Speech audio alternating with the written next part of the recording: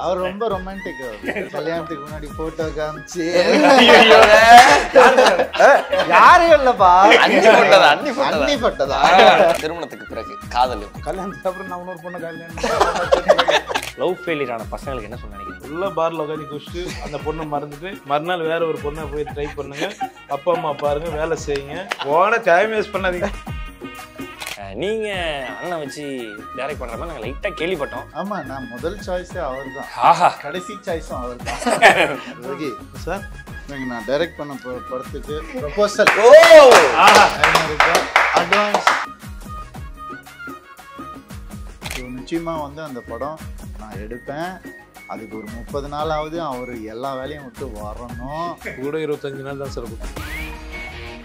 அப்போ இந்த லொல்லு சபை பயங்கர பீக் இல்லையா, அதை வச்சு யூஸ் பண்ணிலாம் காமெடிலாம் பண்ணி வெட்டி விட்டுக்கிறாங்க. அதனால நிறைய நடக்குது. பட் ஆனால் யாரையும் நம்ம வந்து இப்படி வந்து பழி வாங்கணும், அதை பண்ணணும். ஓகே, இந்த கம்பார்ட்மெண்ட்லாம் அடுத்த கம்பார்ட்மெண்ட்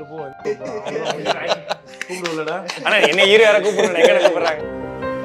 நான் பழைய மறக்க மாட்டேன். இன்னைக்கு எப்படி ரவி சார் பேசுனாரோ இதே மாதிரி தான் நான் திலாலங்கள் வந்து அன்னைக்கு வந்து 2000 ரூபா சம்பளம், இன்னைக்கு அவங்க கம்பெனி எனக்கு பெரிய சம்பளம் கொடுத்துக்கிறாங்க. அதேதான். இது யார் மனதையும் புண்படுத்துறது இல்லை, இன்டர்வியூ எடுத்து ஃபன் படுத்துறதுக்காக மட்டுமே. விஷால் சார் கட்டப்பட்டு ஃபர்ஸ்ட் டைம் மொட்டை ராஜன் சார் ஏதாவது சலூன் வச்சிருக்கேன். பிடிவி கணேஷ், பிடிவி கணேஷ் நல்ல ஒரு சிங்கரா இருக்கு. தளபதி விஜய் சார் அரசியல்வாதியான அதான் அவராரு. பொன்னியின் செல்வன் எடுத்து பிரபு சார் ஹோட்டல் வச்சிருக்கலாம். நல்ல வயிறாறு சாப்பாடு கூட அவரு சொன்ன பசி இது மணி. ஒரு ஸ்டேஜில் நல்லபடியா பாடுவோம் சார் கூட. Okay okay. கோடி கோடி மின்னல்கள் ஓடி வந்து பாயுதே, ஏனடி ஏனடி ஏனடி.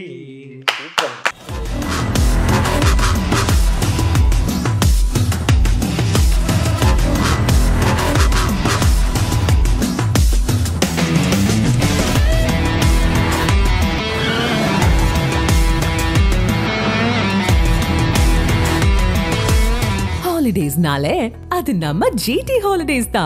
Visit India's first underwater tunnel aquarium at VGP Marine Kingdom, Chennai.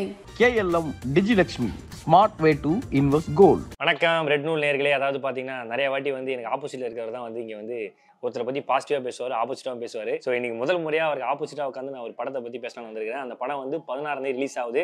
உங்க எல்லாருக்குமே தெரிஞ்சிருக்கும் என்ன படம்னு சொல்லிட்டு. நம்மளுடைய அன்பு அண்ணன் ஜெயமன் நடிப்பில் சைரன் படம் வருது. ஸோ எல்லாருமே ஆவலாக ஜாலியாக இருப்பீங்க. கூடவே வந்து எப்படி வந்து நைட் டைமில் வந்து நல்லி பிரியாணி கிடைக்கிறது எவ்வளோ கஷ்டமோ அதே மாதிரி எங்கள் அண்ணன் யோகி பாபு இன்டர்வியூ கிடைக்கிறது ரொம்ப ரொம்ப கஷ்டம். முதல் முறையாக ரொம்ப வருஷம் கழிச்சு எங்கள் அண்ணன் வந்து நாங்கள் இன்டர்வியூ பண்ணி பேச போகிறோம், நிறைய கேட்க போகிறோம். வணக்கம்ண்ணே, வெல்கம் ஜெயம் ரவி அண்ணே, வெல்கம் யோகி பாபுண்ணே, ரொம்ப நன்றிண்ணே.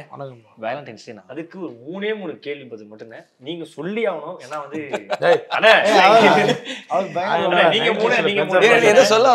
ரொம்ப ரொமான்டிக். எப்படி எப்படி இதை சொல்றீங்க? தெரியும் எனக்கு வந்து கல்யாணத்துக்கு முன்னாடி போட்டோ காமிச்சு அதெல்லாம் சொல்ல முடியாது. யாரும் இல்லப்பா, அண்ணி பட்டதா. அந்த அளவுக்கு அவரு வந்து ரொமான்டிக் ஆள் தான். கண்டிப்பா அவர்கிட்ட உங்ககிட்ட தான் காட்டினால சார் எப்படி இருக்காங்க பாருங்க. சார் கிட்ட தான் பார்த்து சொல்லுங்க சார். ஓகேவா பார்த்து சொல்லுங்களா? இல்ல முடிவெல்லாம் எடுத்துட்டாரு, சும்மா வந்து காமிச்சாரு. காதல் காதல்னாலே வந்து எல்லாருக்குமே வந்து ஒரு புத்துணர்ச்சி கிடைக்கும், சந்தோஷம் கிடைக்கும். லவ் சக்சஸா 2 சைடு லவ் பண்றாங்களே, அவங்கள பத்தி உங்களுக்கு தாட்ஸ் என்ன? 2 சைடாவே வச்சுக்கோங்க. 1 சைடு லவ் பண்றவங்க சூசைட்ல எடுத்து போயிடுங்க.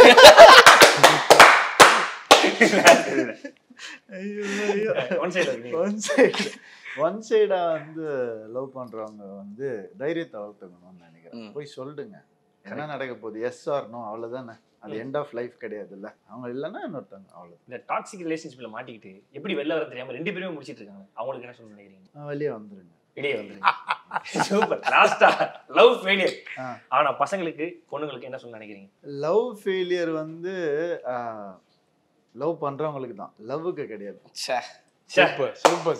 கடைசியா லவ்வுக்காக ஏங்குற பசங்களுக்கு பொண்ணுங்களுக்கு என்ன சொல்ல நினைக்கிறீங்க? லவ்வுக்காக ஏங்குறவங்க, லவ் பண்ணணும்னு நினைச்சிட்டு இருப்பாங்களே அவங்களுக்கு நீங்க நினைக்கிறது நடக்கும். சூப்பர். இப்போ நான் ஜோசியக்கார மாதிரி ஆயிடுச்சு. சம்பந்தம் எல்லாம் சொல்லி ஏங்கிட்டு வராங்க.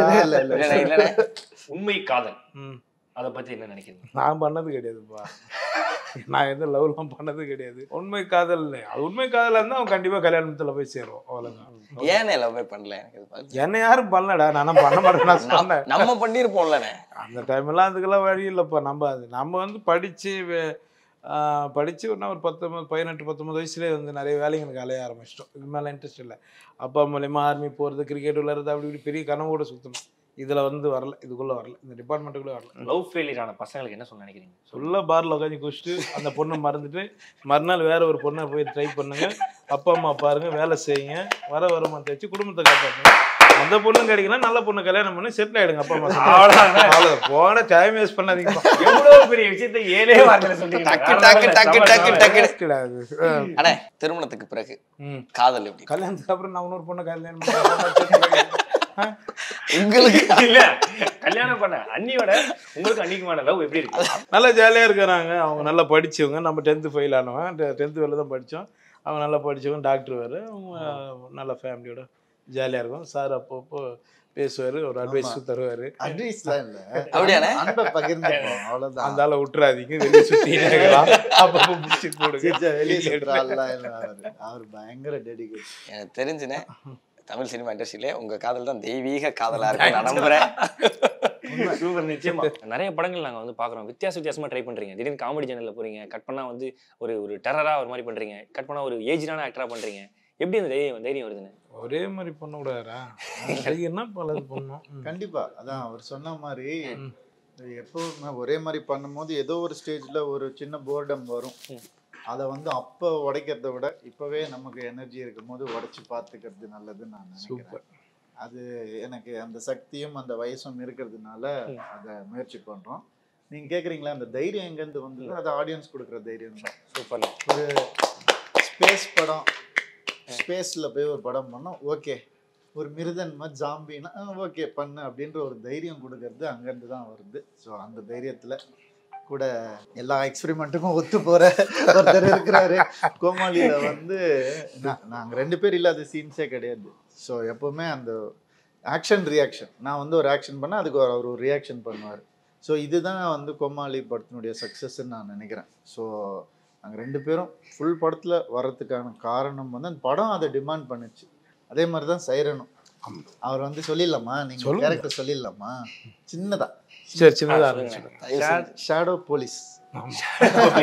அதனால நான் எங்கே போனாலும் நிழல் மாதிரி அவர் கூடயே இருந்த ஆவணம், வேற வழி இல்லை. ஸோ நான் எப்பவுமே யோகி கூட பண்ணும்போது ஒன்று தான் நினைப்பேன், ஒரு நல்ல கேரக்டர் இருந்தால் தான் அவர் கூட நடிக்கணும்னு நான் நினைப்பேன். சும்மா வந்து அவர் வந்துட்டு அவர் இருந்தால் நமக்கு ஹெல்ப் ஆகும் அப்படின்றத விட அந்த படத்துக்கு அது ஹெல்ப் ஆகணும், அவருக்கு ஹெல்ப் ஆகணும், எனக்கு ஹெல்ப் ஆகணும், பார்க்குற ஆடியன்ஸுக்கு வந்து அது திருப்தியாக இருக்கணும். அப்போ தான் நான் வந்து யோகி எனக்கு மைண்ட்லேயே வருவார். ஸோ அவர் எப்போ கூப்பிட்டாலும் வந்து அன்பாக வந்து ஒரு நாள் கூப்பிடுங்க வரேன்னு தான் அவர் சொல்லுவார். அந்த அளவுக்கு ஒரு அன்பு இருக்குது அவருக்கு. ஆனால் நாங்கள் அப்படி கூப்பிட மாட்டோம், வேல்யூ இருந்தால் மட்டும்தான் அவரை வந்து கூப்பிடுவோம். ஆனால் நீங்கள் வந்து ரொம்ப கஷ்டப்பட்டு 0 to ஹீரோன்னு சொல்லுவாங்க, அதுக்கு எக்ஸாம்பிள் நீங்கள் தான். நிறைய படங்கள் வந்து சின்ன கேரக்டர்லாம் பண்ணியிருப்பீங்க. இப்போ அண்ணன் கூட வந்து ஒரு மெயின் கேரக்டர் பண்ணுறீங்க. அண்ணன் அந்த டைமில் ஹீரோ நடிக்கும் போது நீங்கள் ஏதாவது அவர் படத்தில் சின்ன கேரக்டர் பண்ண அனுபவம் உண்டா? இருக்கு. சொல்லுங்கண்ணே, யாரும் கேட்காத கேள்வி கேட்டேன். இவ்வளோ பொங்கி வர கரெக்ட். நான் இதில் என்ன இருக்குது, எல்லாருமே நீ சொன்னதுதான் முதல்ல சொல்லிட்டு 0ன்னு சொல்லிட்டேன்ல. இல்லைண்ணே, 0 வந்து ஹீரோனியடா, இல்லைண்ணே காமெடி ஹீரோடா. அப்படி சொல்லுங்க, அன்னைக்கு ஹார்ட் ஒர்க்னால மட்டுமே அவ்வளோ தூரம் வந்துருக்கு. அவர்கிட்ட பாலை பார்த்து போடணும், பால் போட்டுன்னு வச்சுக்க. நான் சாரோட படம் வந்து தில்லாலங்கடி பண்ணியிருக்கேன். சாரோட ஞாபகம் இருக்குங்களா சார்? தில்லாலங்கடி பண்ணியிருக்கேன். சார்கிட்ட போய் பேசியிருக்கேன். அது என்னன்னா எனக்கே அவர் ரொம்ப பிடிக்கும். நான் அது எப்பவுமே எல்லா ஸ்டேஜ்லையும் எல்லாருக்கிட்டையுமே சொல்கிறது இல்லை, நான் பழசு மறக்க மாட்டேன்னு. நான் நிறைய பேர் வேறு மாதிரி இவர் மட்டும் தானா அப்படின்றது இல்லை, ஆனால் நான் மறக்க மாட்டேன்னு சொல்கிறது சில விஷயங்கள் இருக்குது. இன்றைக்கி எப்படி ரவி சார் பேசுனாரோ இதே மாதிரி தான் நான் தில்லாலங்கல் வந்து அன்றைக்கி வந்து 2000 ரூபா சம்பளம், இன்னைக்கு அவங்க கம்பெனி எனக்கு பெரிய சம்பளம் கொடுத்துக்கிறாங்க. நீங்களும் அப்படித்தானே, அன்னைக்கு என்கிட்ட எப்படி பேசினீங்களோ இன்னைக்கும் நீங்க அப்படிதான் அதெல்லாம் விட்டே கொடுக்க மாட்டாரு. அது நடக்கும் யோகி, நீங்க வேற. அவரும் அப்படியே தான் இருக்காரு சத்தியமா. எனக்கு அதனால தான் அவரை பிடிக்குமே. என்னதான் அவர் நடிப்பாரு, அவர் எல்லாம் பண்ணுவாரு, எல்லாம் தாண்டி ஒரு மனுஷனா வந்து பிடிக்கிறது வந்து யாரை பத்தியும் தப்பா பேசாத ஒருத்தர், யாரை பத்தியும் குறை சொல்லாத ஒருத்தர். அண்ட் எவ்வளவு வளர்ச்சி வந்தாலும் அவருக்கான ஒரு தன்னடக்கம் எனக்கு ரொம்ப பிடிக்கும். அது எப்பவுமே நிச்சயமா அண்ணா சொல்ற மாதிரி தான். ஏன்னா நிச்சயமா அண்ணன் கூட நிறைய இடம் சின்ன சின்னலாம் பண்ணியிருக்கிறேன். அப்போ அண்ணன் வந்து பெரிய கடைகளை சாப்பாடுலாம் விரும்பவே மாட்டாரு. நார்மலாக இந்த டீ கடையில் அது இந்த கஜிரா அந்த மாதிரி தான் வாங்கி சாப்பிடுறது விரும்புவாரு. அதுலேயே ஒரு சிம்பிளிசிட்டி. அவன் என்ன ரோடு மாடு நினைச்சிட்டான். இல்லைன்னா அவ்வளோ சிம்பிளிசிட்டியாக இருப்பீங்க, நான் பார்த்துருக்கேன். அந்த டைமில் நீங்கள் வந்து நிறைய ஆடிஷன்ஸ்லாம் அட்டன் பண்ணியிருப்பீங்க. அண்ணனுடைய படங்களுக்கே ஆடிஷன் அட்டன் பண்ணியிருப்பீங்க. அந்த மாதிரி ஆடிஷன் அட்டன் பண்ணி கிடைக்காத போன படங்கள் தான் இருந்திருக்காங்க. நிறைய இருக்குது இப்போ. அது நிறைய அது மாதிரி நிறைய படங்கள் வாய்ப்பு. அது வந்து கேரக்டர் தேவைப்பட்டால் கூப்பிட்டுருப்பாங்க. சில இடங்கள் அது மாதிரி பண்ணியிருக்காங்க. சில இடங்கள்ல நம்மளை வச்சு லொலு சபாலேருந்து வந்ததுனால அந்த அப்போ அந்த லொலு சபா பயங்கர பீக் இல்லையா, அதை வச்சு யூஸ் பண்ணிலாம் காமெடிலாம் பண்ணி வரட்டி விட்டுக்கிறாங்க. அதனால அது ஒரு தனி இன்டர்வியூவில் சொல்லுவோம். எப்பவுமே வந்து பாசிட்டிவாக போகும்போது பாசிட்டிவாக போயிடணும். ஆனால் இந்த ஒரு லெசனாக நான் இதை கேட்கணும்னு நினைக்கிறேனே. ஃபஸ்ட்டு அண்ணன் வந்து ஜெயம் படம் பண்ணுறப்போ சொல்லியிருந்தாங்க, ஃபஸ்ட்டு டே ஃபஸ்ட்டு ஷாட்டு அந்த கோடி கோடி மின்னல்கள் போயிட்டு இருக்கும்போது அண்ணன் இப்படி தேடுற மாதிரி ஒரு சீன் வரும். நடிப்பை தேடிட்டு இருக்காருன்னு யாரோ ஒரு கவுண்டர் போட்டதா சொன்னாங்க. இன்னைக்கு வந்து அண்டர் ரேட்டட் ஹீரோஸ்னு ஒரு லிஸ்ட் எடுக்கிறாங்க. இவங்களுக்குலாம் பெரிய பொசிஷன் இருக்குன்னு அந்த லிஸ்ட்டில் முதல்ல ரவி அண்ணன் பேர் வருதுன்னா அது காரணம் அவருடைய உழைப்பு தான். அதுக்கு எந்த மாற்றம் கருத்துமே இல்லை. அது மாதிரி யோகி பாபுண்ணே ஃப்ரேம் வர்றதுக்கு முன்னாடி பட்ட அவமான அசிங்கலாம் வேறு. ஃப்ரேம்குள்ளே வந்த உடனே ஒரு ட்ரோல் ஒன்று கொடுத்துருப்பானுங்க, உங்களை நான் செஞ்சு காட்டுறேன்னு தோணிருக்கல. அது என்னென்ன? நான் செஞ்சுலாம் காட்டலாம் யாரும் சொல்லப்பா. எனக்கு குழப்பு கட்சியாக போதுன்னு வந்தவன் தான் நான். யாரும் நிறைய நடந்திருக்கு. பட் ஆனால் யாரையும் நம்ம வந்து இப்படி வந்து பழி வாங்கணும் அதை பண்ணணும்னு இல்லை. சினிமாவுக்கு என்ன செய்யணுமோ அதை மட்டும் தான் நம்ம பார்க்க வந்திருக்கோம். அதுக்கு மட்டுமே செய்யணும். என்ன சொல்கிறீங்க? அதை தான் நம்ம எதிர்பார்த்தோம். அது நம்ம கிடைக்கிறோம்னா நம்ம போராடி தான் ஆகணும். அதில் நிறைய பிரச்சனைகள் வரும், நிறைய அவமானங்கள் வரும். அதெல்லாம் வந்து டெய்லி வந்து வச்சு பார்த்துன்னு யோசிச்சுலாம் இருக்கக்கூடாது. ஓகே, இந்த கம்பார்ட்மெண்ட்லாம் அடுத்த கம்பார்ட்மெண்ட் போ, இந்த ஆஃபீஸ்லாம் அடுத்த ஆஃபீஸு. நீ கூப்பிடலன்னா அந்த ஹீரோ கூப்பிட போகிறான். கூப்பிடுவில்லடா. ஆனால் என்ன ஹீரோ யாரை கூப்பிடுறாங்க? இவன் பர்சனலாக ஒன்று பண்ணிட்டு இருக்கான் சார். செம்ம விஷயம் பண்ணிட்டு கண்டிப்பாக பார்க்குறேன். ஆம்புலன்ஸ் கொடுத்துட்டு நிறைய விஷயம் இன்டர்வியூ வரதுக்கு முன்னாடியே நிறைய சொன்னாங்க எனக்கு. நிறைய விஷயம் பண்ணுறாங்க. அதுலேயே நீ பெரிய ஹீரோடா. தாண்டி நீ பெஸ்ட் ஹீரோட. தேங்க்யூண்ணே, லவ்யூண்ணே. ஆனால் ரொம்ப சந்தோஷம் நம்ம வாயில கேட்கறதுக்கு. ஆனால் நீங்கள் வந்து டைரக்ஷன் பண்ணணும் அப்படின்னு சொல்கிறீங்கண்ணே. நிறைய பேர் சேதன் வச்சு பண்ணணும் அப்படின்னு சொல்கிறீங்க. உங்கள் பக்கத்துலேயே ஒரு ஹீரோ இருக்கார் அண்ணன். நிறைய படங்கள் வந்து லக்கி மேனாக இருக்கட்டும், அதுக்கு முன்னாடி மண்டேலாவாக இருக்கட்டும், பொம்மை நாயகியாக இருக்கட்டும், எல்லா படமே வந்தாலே வெவ்வேறு மாதிரி பர்ஃபார்மன்ஸில் மக்களை வந்து அப்படி கட்டி போட்டுறாரு. நீங்கள் அண்ணனை வச்சு டைரக்ட் பண்ணுற மாதிரி நாங்கள் லைட்டாக கேள்விப்பட்டோம். ஆமா, நான் முதல் சாய்ஸே அவர் தான், கடைசி சாய்ஸும் அவர் தான். அவர் டேட் கொடுத்தா தான் நான் பண்ணுவேன். என்னன்னா அந்த கதை உருவானதே அவரை மைண்ட்ல வச்சுதான். நீங்க சொன்னீங்க இல்லையா, அதே மாதிரி தான் 0 to ஹீரோ. ஒரு லைஃப்ல ஒருத்தன் வந்து எதுவுமே இல்லாம வந்த ஒருத்தன் எப்படி ஹீரோ ஆகுறான்றது தான் கதையே. அது வந்து அவரு வந்து நிரூபிச்சு காட்டின ஒருத்தர். ஸோ அவரை தவிர வேற யாரும் யோசிக்க முடியும் என்னால். ஸோ நிச்சயமா வந்து அந்த படம் நான் எடுப்பேன். அதுக்கு ஒரு 30 நாளாவது அவர் எல்லா வேலையும் விட்டு வரணும் சார். கூட 25 நாள் தான் சார் கொடுத்தேன் சார். 5 நாள் எக்ஸ்ட்ரா தானே கேட்குறீங்க? பாபன்ட்டு கேட்டோன்னே இது மாதிரி ரவி உங்களுக்கு கதை ரெடி பண்ணிட்டாங்களாண்ணே. டேட்டு தம்பி டேட் நான் எடுத்து வச்சிட்டேன், அவர் வச்சு நான் டைரக்ட் பண்ணேன். அவர் தான் டேட் தர மாட்டாரு. இல்லை, அவர் ஒரு சூப்பர் ஸ்கிரிப்ட் ஒன்று சொல்லியிருக்காரு எனக்கு. என்னோட ஒரே நிபந்தனை என்னன்னா, அவர் டைரக்ட் பண்ணாதான். அவர் கதை மட்டும் தரேன்றாரு, நான் ஒத்துக்க மாட்டேன். அவர் டைரக்ட் பண்ணா நான் என்னைக்கு வேணா நான் டேட் கொடுக்குறேன். சூப்பர். அப்ப சைரனுக்கு அடுத்த படம் யோகி பாபு டைரக்ட் பண்ணி ரவி நடிக்கிற படம் தான். ஆமா, அவர் ரைட்டர் தாங்க பேசிக்கா. இதெல்லாம் சும்மா நடிப்பு, இதெல்லாம் வந்து நடிக்கிறாரு, செகண்டரி. இது வந்து எனக்கு இதுவும் தெரியும் அப்படின்னு காட்டுறாரு. ஆனா அவரோட ரைட்டிங்ல இருக்கிற ஆழம், அதுல இருக்கிற உண்மை, அந்த எமோஷன் வந்து எனக்கு தெரியும், பர்சனலாக தெரியுன்றதுனால சொல்கிறேன். ஒன்று மட்டும் இல்லை, அவருக்கும் ஒன்று வச்சுருக்காரு, பல ஹீரோஸ்க்கு வச்சுருக்காரு. அது எல்லாமே கோல்டு தான். சைரனில் ஒரு டபுள் ஆக்ட்னா வேற ஆள் கிடையாது, ஒரே ஆள். அவருடைய 2 வயது பரிணாமம்.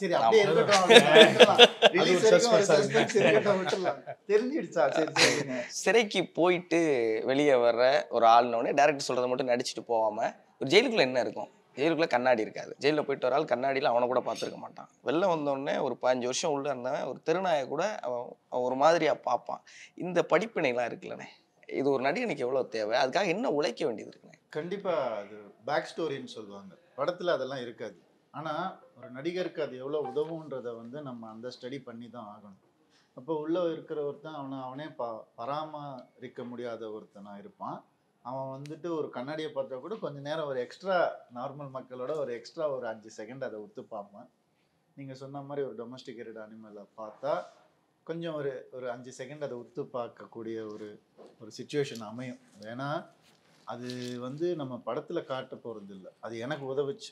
அதே மாதிரி அந்த மிடில் ஏஜ் நீங்கள் சொன்னீங்க இல்லையா, இப்போ நான் வந்து 30 வயசுலயும் 45 வயசுலயும் இருக்கிற அந்த வித்தியாசம் 30 வயசுல இப்போ கூப்பிட்டா இப்போ டக்குன்னு எந்திச்சு போயிடும். இப்போ நான் நோட்டீஸ் பண்ணேன் மிடில் ஏஜ் எப்படி பிஹேவ் பண்றாங்க, அவங்களுடைய பாடி லாங்குவேஜ் எப்படி இருக்கும்னு நோட்டீஸ் பண்ணும்போது ஒரு சின்ன புஷ் தேவைப்படுது எந்திரிக்கிறது.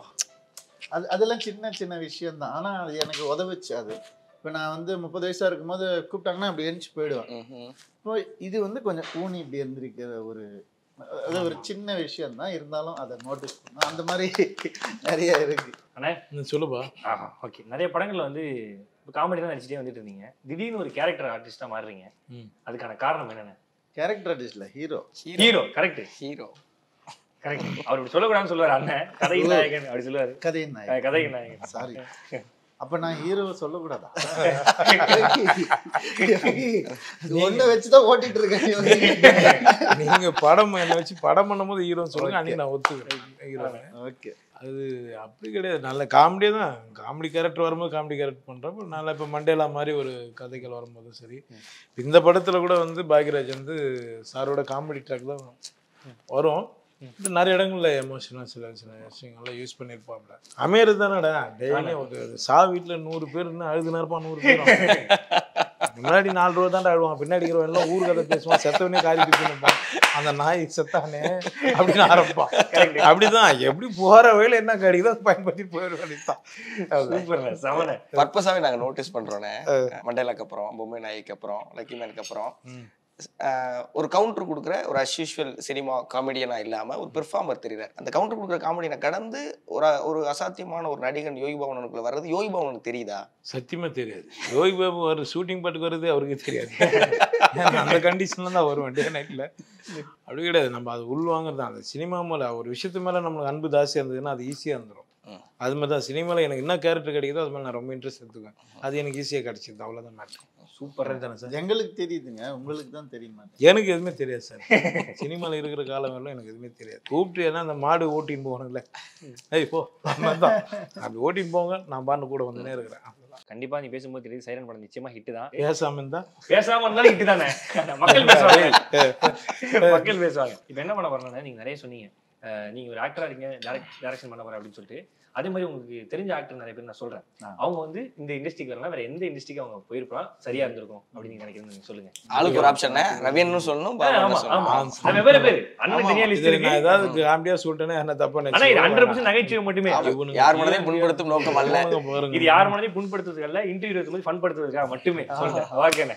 அண்ணா ஃபர்ஸ்ட் வந்து ஜெயம் ராஜா சார், காலேஜ் ப்ரொஃபசர். ஆஹா, விஷால் சார் சொல்லிடலாமா? சார் வந்து இது கட்ட பஞ்சாயத்து. ஆரியா சார் ஒரே இடத்துல அடிக்கிறீங்க. மக்களே சொல்லுவாங்க. விக்ரம் சார். அவரா? விக்ரம் சார் வந்து ஐ திங்க் அவரால் நடிப்பை தவிர வேற எதுவும் நடிப்பை தவிர வேற எதுவுமே அவரால் யோசிக்கவே முடியாது. யோகி பாபுண்ணே நான் கேட்கிறேன், ஒரு மிக சிறந்த டைரக்டர். சூர்யா சார். இல்ல அவரும் வந்துட்டு எனக்கு தெரிஞ்சு நடிப்பை தவிர வேற எதுவுமே ஆயிருக்க முடியாது. ஏன்னா அவரோட பேஷன் நான் கூட இருந்து பார்த்துருக்கேன். இவருக்கு அகைன்ஸ்டா ஒரு கூத்துப்பற்றவர் வச்சு ஆப்போசிட் பொன்னியின் செல்வன்ல நடிச்ச பிரபு சார் ஹோட்டல் வச்சிருக்கலாம். நல்ல சாப்பாடு, நல்ல சாப்பாடு, எல்லாருக்கும் நல்ல வயிறாறு சாப்பாடு போடுவாரு. அவரு சொன்ன பசி இது மணி. மணிரத்னம் சார் தெரிஞ்சு சயின்டிஸ்ட். சூப்பர். உலகநாயகன் கமல்ஹாசன் சார். அவர் வந்து கண்டிப்பா ஒரு நல்ல ஒரு ஜட்ஜா இருப்பார். Super star Rajinikanth. அவரு எனக்கு தெரிஞ்சு சினிமா ரொம்ப விரும்பி வந்தவர். வேற எதுவுமே ஆயிருக்க முடியாது. அவர் ஏவி முரண்டியா இருக்கலாம் சார். ஏவி முரண்டியா அவரு அந்த representation of சினிமாவே Thalapathy Vijay sir. அவர் குழந்தையில இருந்து நடிச்சிட்டு இருக்காரு. அவரை போய் வேற ஏதாவது நம்ம யோசிச்சு பார்க்க முடியுமா? அவரு கண்டிப்பா நல்லா சிறந்த நடிகராக மட்டும்தான் ஆயிருக்க முடியும். அரசியல்வாதியானே அதான் அவராரு. அஜித் சார். அஜித் சார் அவர் தான் நம்ம எல்லாருக்குமே தெரியுமே, ரேசர், பெஸ்ட் ரேசர் ஆயிருக்காரு. அவர் வந்து ரைட் போயிருக்கீங்களா? எப்பயாவது அவரோடைய ரைட் போனது இல்ல, பட் பேசியிருக்கேன், நிறைய பேசியிருக்கேன் சார். சூப்பர், செமையா சொன்னீங்க. அண்ணனுக்கு தகுந்த மாதிரி சில வச்சிருக்கேன். இப்ப அண்ணன் எப்படி சொல்ற ஃபர்ஸ்ட் டைம் மொட்டை ராஜன் சார் ஏதாவது சலூன் வச்சிருக்கலாம். அவரே மாடலாவும் இருக்காங்க. சூப்பர். மன்சூர் அலிகான் சார் பேசாம காட்டுக்குள்ளே இருந்திருக்கு. அவர் அங்கே வெளியே ஆனந்தராஜ் சார் நல்ல நடிகர், நல்ல வில்லன்றாரு. ஆனால் இப்போ நல்ல காமெடியும் நிறைய பண்ணிட்டு இருக்காரு ஆனந்தராஜ் சார். அவர் ஒரு நல்ல நடிகனாவே இருந்துக்கலாம். கருணாகரன் சார் கருணாகர் ஒரு கண்ணாடி ஷாப் என்ன வச்சுட்டேங்க. ஆமாம், அது எப்போ பார்த்தா 24 hours எடுத்துனே இருக்கலாம். அதனால அவர் சிவகார்த்திகேயன் சார் வந்து என்ன சொல்றது, அப்படியே காமெடி எடுத்துன்னு வந்து ஹீரோ எடுத்துன்னு வச்சிங்களா. சிவகார்த்திகேயன் வந்து ரொம்ப நிதானமான மனுஷன், எல்லா விஷயத்தையும் தெளிவாக தெரிஞ்சிக்கக்கூடிய ஒரு ஆள். கண்டிப்பாக சார் சொன்ன மாதிரி அவர் ஒரு வாத்தியார் ஆகிருக்கலாம், ஒரு ஸ்கூல் வாத்தியார் ஆகிருக்கலாம். ஏன்னா ரொம்ப தெளிவான ஒரு மனிதர். Super. VTV Ganesh sir VTV Ganesh நல்ல ஒரு சிங்கராக இருக்கலாம். அவர் ஒரு சிங்கராக இருக்கலாம். அவர் விடிவி டபுள் ட்ராக் 6 ட்ராக் யாருமே வேணாம், எல்லா ட்ராக் அவர் வாய்ஸே ஒரே ஆள் பாடிடுவார். அதனால அவர் ஒரு சிங்கராக ரொம்ப பிடிச்ச ஒரு ஆள் எனக்கு விடிவி கணேஷ். புரோட்டா சூர்யா அவர்கள் இப்போ காமெடினா இருந்து இப்போ நிறைய படங்கள் ஹீரோவை நடிக்கிறாரு. அதனால அவர் ஹீரோன்ற ஒரு மெட்டீரியலாகவே அவர் போனாலும் ஹீரோவை போனாலும் சில டைமுகள் காமெடி அவர் பண்ணணும், காமெடினாவும் வரணும்னு நான் நேரில் சொல்லியிருக்கேன். ஏன்னா சூரியை வந்து ரசிக்கிறவங்க நிறைய கிராம மக்கள் நிறைய பேர், சூரியோட காமெடி மதுரை சைடில் அந்த சைடில் எல்லாமே. அதனால் சூரியை வந்து இதுவும் பண்ணணும், இதுவும் நடிக்கணும், நான் காமெடினாவும் நடிக்கணும்னு ஆசைப்படுறேன். இந்த சமீபத்தில் கேள்விப்பட்டேன் ஒரு பனியன்லாம் கூட உங்களுக்கு வாங்கி கொடுத்தாரு ஒரு ஹீரோ, ரொம்ப ரேட்டான காஸ்ட்லியான ரேட்டில் ஒரு பனியன். நான் வேற வாங்கி கொடுத்தேன், அதெல்லாம் சொல்றதே இல்லை. யார் வாங்கி கொடுத்தாங்க?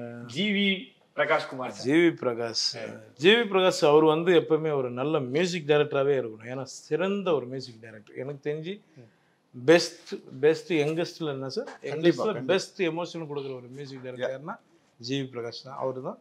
அவர் கடைசியிலும் மியூசிக் டைரக்டராகவும் இருக்கணும். இப்போ அவர் படமும் பண்றாரு, ப்ரொடியூஸ் பண்றாரு. அது வந்து சினிமா தான். நம்ம படத்துல மியூசிக் போட்டாருன்றதுக்காக நம்ம இது சொல்லலாம். உண்மையிலே வந்து பெஸ்ட், சூப்பர் டேலண்டட், சூப்பர். அதனால அவர் மியூசிக் டைரக்டராகவே அவர் சூப்பராக பண்ணணும்னு ஆசை. உங்க ஃப்ரெண்ட் மிர்ச்சி சிவா அவருக்கு. மிர்ச்சி சிவா என்னைக்குமே வந்து சூப்பர் ஸ்டார் உலகத்தில் ஒருத்தர். அதையும் தாண்டி பெரிய ஒரு அகில உலக சூப்பர் ஸ்டார் யாருன்னா மிர்ச்சி சிவா தான். அதனால அகில உலக சூப்பர் ஸ்டாராகவே அவர் கடைசி இருந்து எல்லாரும் தொல்லை குத்துன்னு இருக்கணும். சூப்பர் பாவன், ரொம்ப நல்ல கேரக்டர். அவன் நல்ல கேரக்டர். அவனும் வந்து கிங்ஸ்லி வந்து நல்ல டான்ஸராக வந்துருக்கணும், டான்ஸ் மாஸ்டராக வந்துருக்கணும். ஏன்னா நெல்சனு எல்லாருமே அவர்கிட்ட தான் வந்து கற்றுருக்காங்க. அவங்க எல்லாம் நல்லா வந்துட்டாங்க, கிங்ஸ்லி வந்து அதனால என்னன்னா பேசிக்காக கிங்ஸ்லி வந்து ஒரு நல்ல டான்ஸ் மாஸ்டர் ஆகலான்னு ஆசைப்படுறேன். லாஸ்டா ஜெயம் ரவி சார் வந்து என்னை வச்சு டைரக்ட் பண்ணி சிறந்த டைரக்டராக பேர். 2 பேருமே இயக்குநர்கள் தான். ஃபர்ஸ்ட் ப்ரப்போசல் 2 பேரும் ஞாபகம் இருக்கானே? நீங்க பண்ண வாய்ப்பே கிடையாது. சார் கிட்ட கேட்டு நீ பண்ண ஃபர்ஸ்ட் ப்ரப்போசல் நான் யாருக்கும் பண்ணது உங்களுக்கு வந்திருக்கு? எனக்கு தான் எல்லாருமே. ஐயோ ஓகே சூப்பர் அண்ணே. நீங்க யாருக்கும் பண்ணது இல்ல? எனக்கு யாரும் வரல சார். அண்ணே நீங்க யாருக்கும் பண்ணது இல்ல? நான் யாருக்கும் பண்ணது. முதல் முறையா அண்ணனுக்கு ப்ரப்போஸ் பண்ண போறீங்க, அண்ணன் அக்செப்ட் பண்ண போறாரு. என்னது எப்படி? நான் அட்வான்ஸ் கொடுத்தேன். ஆஹா யோகி சார், நான் டைரக்ட் பண்ண போற படத்துக்கு ப்ரப்போசல். ஓ ஆஹா அட்வான்ஸ். Thank you sir. இல்ல நீங்க கவனிச்சீங்களா? என்ன இவ்வளவு கம்மி அட்வான்ஸ் கொடுக்குறாருன்னு பார்த்தா? இல்ல அட்வான்ஸ் எவ்வளவு வேணா கம்மியா தரலாம், சம்பளம் தான் அதிகம். சம்பளம் தான். நான் யோகி சரி ஓகே, உங்க எதிரில இப்போ வந்து அட்வான்ஸ் கொடுத்தா நான் கரெக்ட்டா டேட் கொடுத்து நான் நடிச்சிரறேன். Super super sir, thank you. அண்ணா இத கவனிச்சீங்களா? அட்வான்ஸ் வாங்குறது ஹீரோ ரோலுக்கா டைரக்டர் ரோலுக்கான்னு கேட்க மாட்டீங்க. ஓ அவர் ப்ரொடியூசர் பண்ணி. இல்ல நான் சொல்லி தான் கொடுத்தேன். நான் டைரக்ட் பண்ண. அவர் டைரக்ட் பண்ற படம்னு சொல்லி தான் கொடுக்குறேன். என்ன வச்சு தான் பண்றேன். நல்லது. சூப்பர். வேற லெவல். நான் இன்டர்வியூல வந்து நாங்க படம் முடிச்சிட்டு அப்போ வரும்போது நான் வந்து அவருக்கு அட்வான்ஸ் கொடுத்தேன். Super super. வேற இன்டர்வியூல கொடுத்துறேன், நம்ம இன்டர்வியூல முடிஞ்சிரானே. கண்டிப்பா கண்டினியூ எல்லாம் என்னடா எங்கதுடா எழுதிட்டு டேய், நான் அமைதியா உட்கார்ந்து தான் கண்ட்ரோல் பண்ணிட்டேன். நிறைவா அண்ணனுடைய பாடல்கள் எல்லாமே எல்லாருக்குமே ரொம்ப பிடிக்கும். உங்களுக்கு பிடிச்ச பாட்டு எதுங்க? எனக்கு பிடிச்சது வந்து ஜெயம்ல தான் எனக்கு ரொம்ப பிடிக்கும். என்ன பாட்டு? அது பாடிட்டே இருப்பாரு. அது இந்த கோடி கோடி மின்னல்கள், கோடி கோடி மின்னல்கள். அந்த பாட்டு என்ன நல்லா பாடி ஏன்னா இப்போ எனக்கு தெரியலடா சார். மிச்சி சிவமா தான் சார் பண்ணிட்டு இருக்காப்ல. எந்த ஸ்டேஜ் ஏன்னா பாட்டு போட சொல்லிடுறாங்க. நாங்க ரொம்ப ரசிக்கிறோம். ரவினுடைய விருப்பத்துக்காக நான் எடுத்து கொடுக்குறேன். அவருடைய மாஸ் தெரியலண்ணே. போன வாரம் அண்ணன் வந்து ஸ்ரீலங்கால ஒரு நிகழ்ச்சினே 1 லட்சம் கிரௌடுன்னு அவர் பாடும்போது யாருமே சத்தம் போடல. அது பாடி முடிச்சதுக்கு அப்புறம் 10 நிமிஷம் கத்திக்கிட்டே இருந்தாங்க. சூப்பர் சூப்பர் அவ்வளவு கிரௌடு. பாடி முடிச்சு வெடிலாம் வெடிச்சாங்க. யாருக்கு வந்த எந்த ஆர்டிஸ்டுக்கும் வெடி வெடிக்கல, அவருக்கு மட்டும் வெடி வெடிச்சாங்க. நடிகர், ரைட்டர், டைரக்டர், பாடகர், கிரிக்கெட் பிளேயர், என்னென்னமோ போங்க. ராஜேந்திரன் சார் உங்களுக்கு போட்டியா என்ன உருவாக்குறாங்க சார். ஒரு ஸ்டேஜில் நல்லபடியா பாடுவோம் சார் கூட. ஓகே. கோடி கோடி மின்னல்கள் ஓடி வந்து பாயுதே ஏனடி ஏனடி ஏனடி. ஆனா எம் குமரன் சன் ஆஃப் மகாலட்சுமியில அம்மா பையன் சென்டிமெண்ட் ரொம்ப அழகா ஒர்க் அவுட் ஆயிருந்தது. டிக் டிக் டிக்ல உங்களுக்கும் பையன் சென்டிமெண்ட் சூப்பரா ஒர்க் அவுட் ஆயிருந்தது. சைரன்ல ஒரு அப்பா பொண்ணுக்கான சென்டிமெண்ட் ஒர்க் பண்ணியிருக்கீங்க. அது ரொம்ப அழகா வருங்கிற நம்பிக்கை எனக்கு நிறைய இருக்கு. அதை யோகி என்ன கூப்பிடுவார், கேட்பாரு உங்கள்கிட்ட, உங்க பொண்ணுனா அவ்வளோ பிடிக்குமா சார் கேட்பாரு. எவ்வளோ அழகா வந்திருக்குங்க. அது இது வரைக்கும் சொல்லாத ஒரு கதையா எனக்கு தோணுது. என்னன்னா பக்கத்துல இருந்து பாசம் காட்டுறது வேற, அது நிறைய நம்ம பார்த்துருக்கோம்.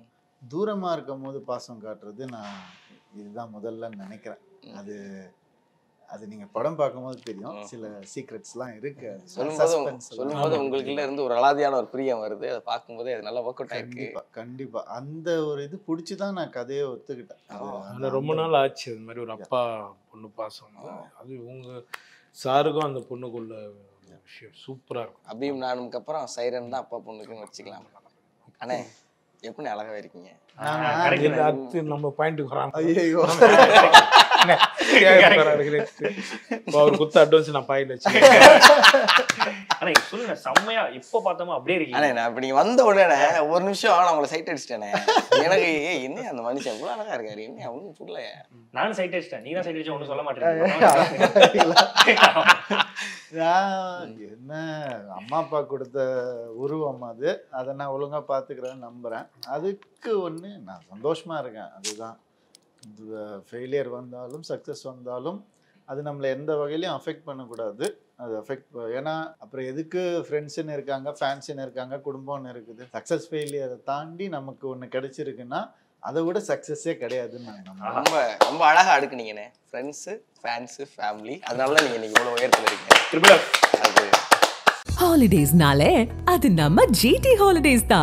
Visit India's first underwater tunnel aquarium at VGP Marine Kingdom, Chennai. KLM DIGI LAXMI, smart way to invest gold.